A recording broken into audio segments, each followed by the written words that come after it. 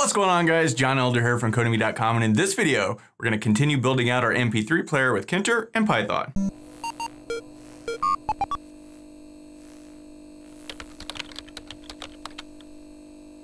Alright guys, like I said, in this video, we're going to work on our MP3 player, probably knock out the rest of these buttons. But before we get started, if you like this video, want to see more like it, be sure to smash the like button below, subscribe to that channel, give me a thumbs up for the YouTube algorithm, and check out Codemy.com, where I have dozens of courses with hundreds of videos that teach you to code. Use coupon code YouTube1 to get $30 off membership. That's all my courses, videos, and books for a one-time fee at just $49, which is insanely cheap. Okay, in the last video, we set up the main sort of interface for this MP3 player. We've got these buttons. The only one that works right now is the play button, I think. And we can add a song. We've already got one in there. We could put another one, and we could toggle between them, and we could play. And we could switch. And oh, the stop button works too. So that's as far as we've got now. So now we want the forward button and the backward button and probably the pause button to work. And I think that's what we're gonna look at in this video. So let's start out with the pause button, because this one's a little bit tricky. So let's head over to our code and let's scroll down to where our buttons are located. And here's our pause button. And let's just give this a command of pause. So now we can come up here and create this pause function. I'm just going to put it underneath stop. So let's say pause and unpause the current song. And let's define pause. So Pygame comes with a function for pausing and unpausing, and it's just pygame.mixer.music.pause. And also unpause. So this will pause and this will unpause. So when we click the button, we need to know whether or not the song has been paused yet or not, right? So has the song been paused? If so, unpause it, right? If it's not paused, then go ahead and pause it. So that's the basic logic we want. So we need to actually pass in the ability to know whether the song has been paused or not from outside of this function. So let's create a little variable.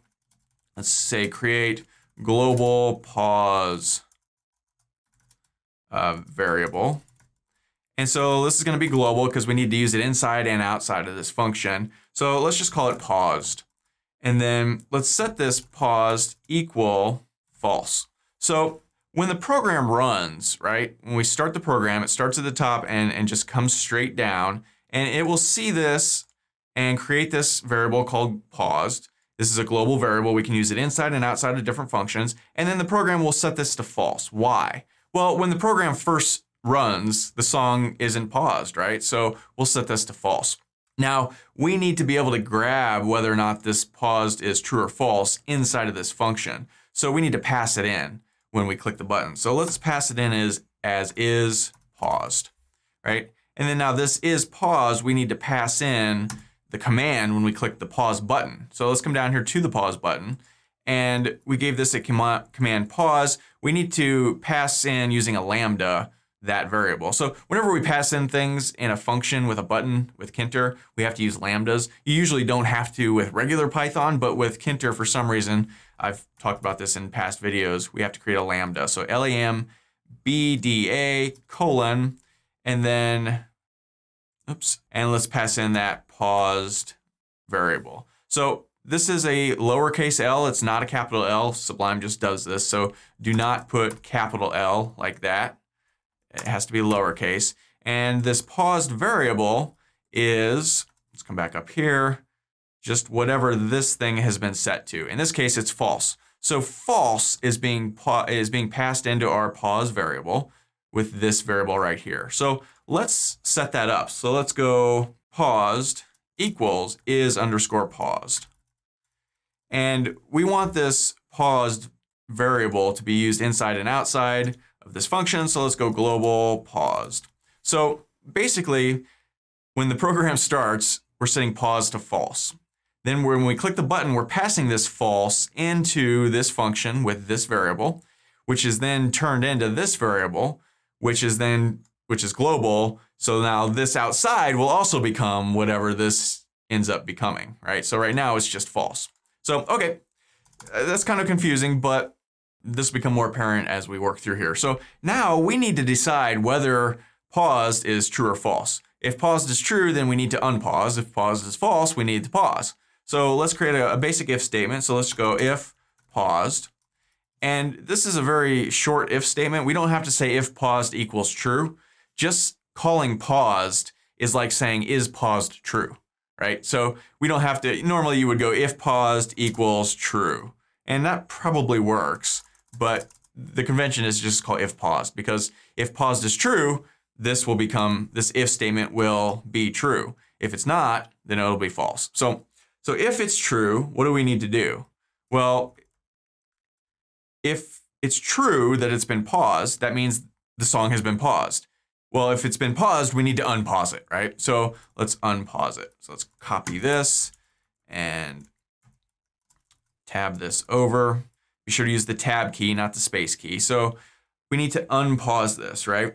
Well, once that's been unpaused, we need to then change paused, P-A-U-S-E-D, to false.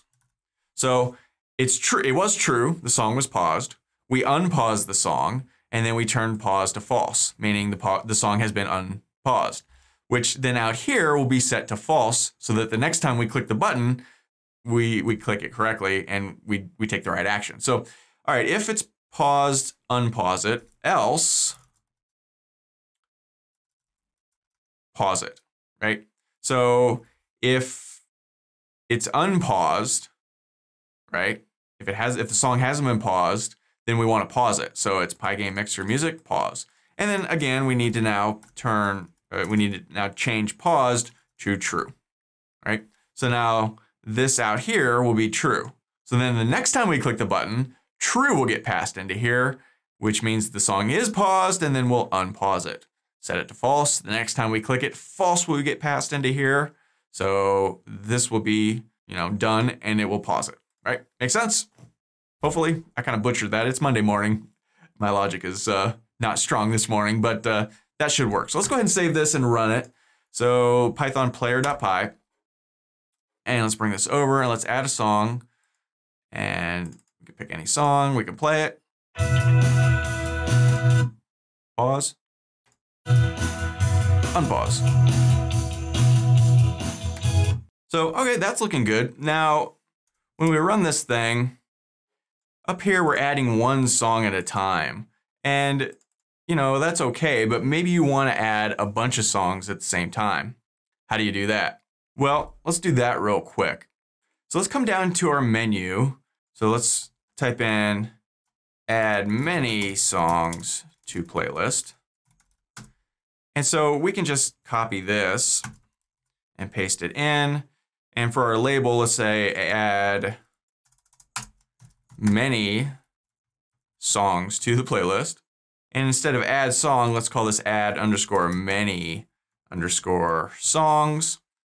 Okay, so let's now create that function. So let's come up here to, let's see, add song. And right underneath it here, let's add many songs to playlist. So let's define add many songs to playlist. Now, we're going to start out doing almost the same thing. So we just copy this and bring it down here.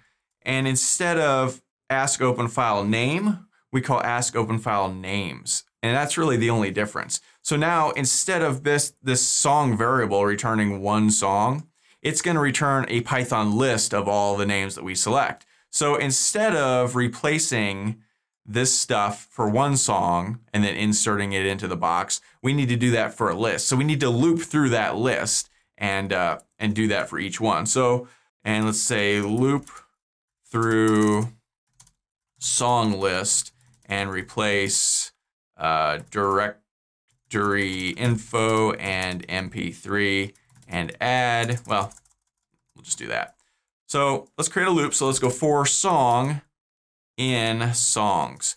And instead of this being song, let's call this songs plural because we're returning a list of songs. So now we're going to say loop through here and say for each song in our list of songs, what do we want to do?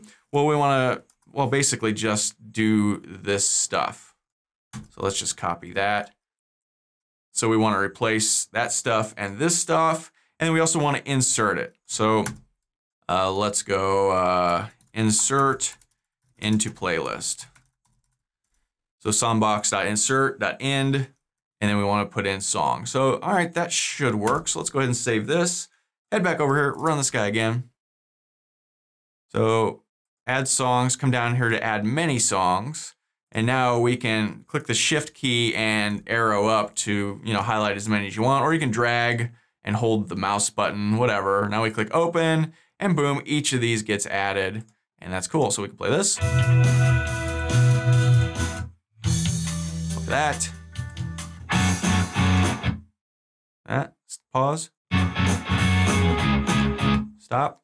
Okay, so we are coming right along, and this video is getting a little bit long, and these two buttons, the forward and back button, they're gonna take probably 10 minutes or so to knock out. They're a little bit complicated, but not too bad at all. Well, it's really simple. It just takes a few minutes to explain it. So I think we'll leave that to the next video, but man, we are coming right along here, and pretty simple. So that's all for this video. If you liked it, be sure to smash the like button below, subscribe to the channel, give me a thumbs up for the YouTube algorithm, which I really appreciate because it really helps the channel out, guys. And check out Codemy.com where you can use coupon code YouTube1 to get $30 off membership. So I pay just $49 to access all my courses, over 45 courses, hundreds of videos, and the PDFs of all my best-selling coding books. Join over 100,000 students learning to code just like you. My name is John Elder from Codemy.com, and we'll see you in the next video.